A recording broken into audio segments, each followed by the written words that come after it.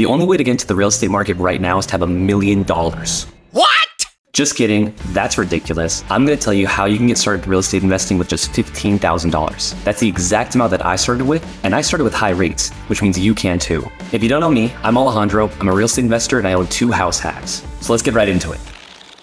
Now we're halfway through 2024, and if you haven't noticed, the real estate market has been very rough. Home sales are lower, inventory is higher, and there's just less buyers looking for homes. Given these circumstances, it's a little bit less obvious on how to get started. But as someone who's bought multiple homes at over 6% interest rates, it's definitely possible to get started from scratch today. And the biggest benefit is that there's a lot less competition right now. The 2 biggest roadblocks when it comes to getting started for newbies is knowledge. By far, that's the biggest one. A lot of people don't know where to start, what they're trying to do, or what they're even looking for. Number 2 is money. A lot of people think that you need a massive bank account to get started in real estate, but that is just not true. So let's address the first one. Where do I get started? I would highly recommend to go to a real estate meetup, local or state, wherever. Just meet as many people as possible and network with as many agents, investors, wholesalers, lenders as you can. These are people that are also looking to invest, and you're going to meet veterans, newbies, and people that have done a few deals. You're going to be able to quickly get through your learning curve and find the types of people that you want to be, who you want to emulate, and the strategies that work with others.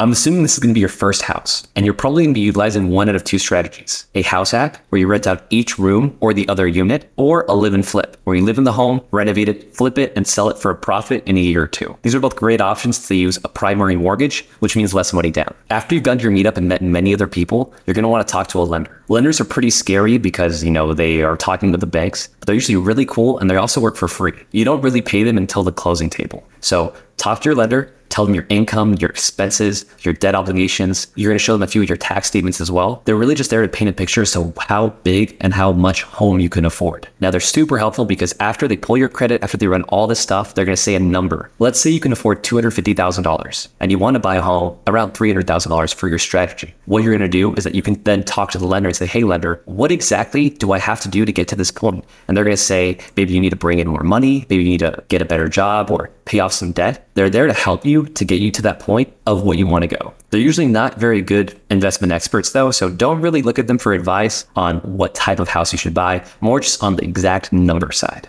After you've talked to your lender, you're going to want to talk to a few agents. I don't recommend that you look at the billboard of that big smile of that agent over there, because he is not necessarily going to be a great investment agent. He's definitely pushing a lot of volume and working more with retail and family type situations.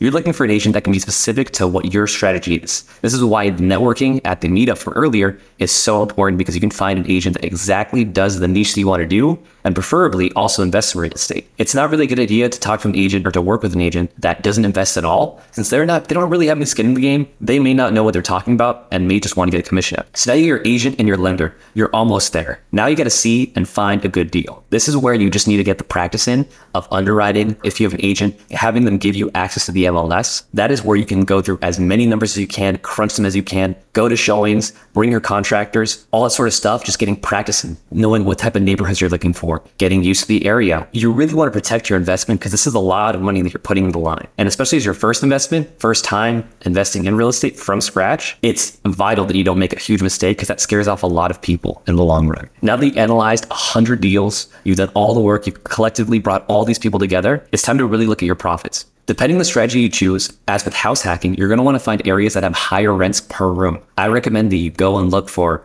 room rentals in the area. Maybe go inside, act like a tenant, see what the amenities are, how often they're getting occupied, so you can have an idea of what is your vacancy and occupancy going to be like. Or if you're going to be doing a flip, go to the open houses that have the super nice, granite countertop, beautiful marble, everything houses. You want to see what is going to be your competition and what are you trying to eventually exit out. With the live and flip as well, I recommend that you try to find the ugliest, worst house in the nicest neighborhood. You want to have as much margin as possible when flipping, and that's easily done when you get the worst house. Whereas with a house hack, generally you want to, find a house that is already kind of nice, clean it up a little bit, make it beautiful, and rent it out and make some money. Last step is closing, where you've done all your due diligence, and now it's time for the lenders and the agents to do their magic, sign a lot of documents, and you get your keys.